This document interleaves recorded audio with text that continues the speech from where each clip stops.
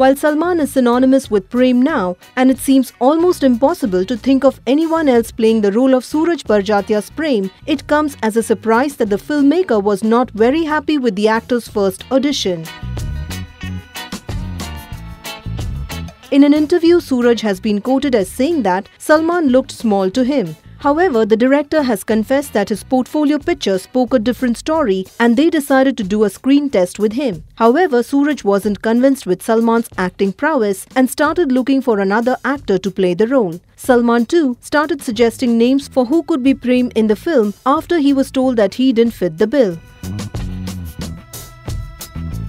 However, it was this sweet gesture that touched Sooraj and he decided to go ahead with Salman as the lead of his film.